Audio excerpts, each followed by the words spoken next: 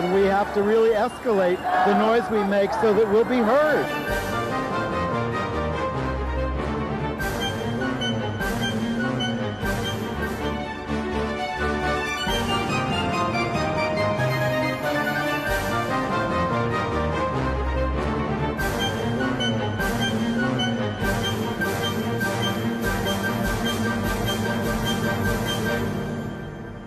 Speaking of the law, the Mattachine Society in Washington, D.C., which was revived as a group by Charles Francis, the gay Republican who was close to George Bush, and who has been a great activist in the last few years. So Charles Francis and the Mattachine Society are suing the Justice Department.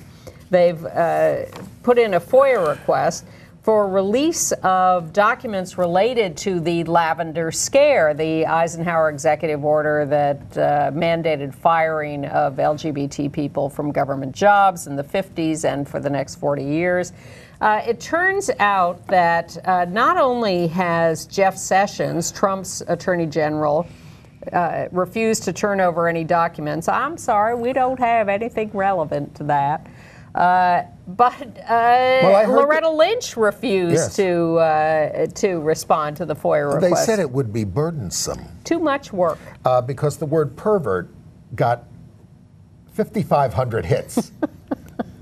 Pervert. 5,500. That's not that many documents to dig out. If you look up gay in the Times Index from the newspapers of old in the 50s and things, it says, see perversion. New York Times. Well, thank you to Charles Francis and the Mattachine Society of D.C. for pursuing this and trying to dig up those documents. And again, I'll parenthetically recommend to you Josh Howard's new film, The Lavender Scare, which is now having screenings around the country. You can look that up on the lavenderscare.com website and find one near you.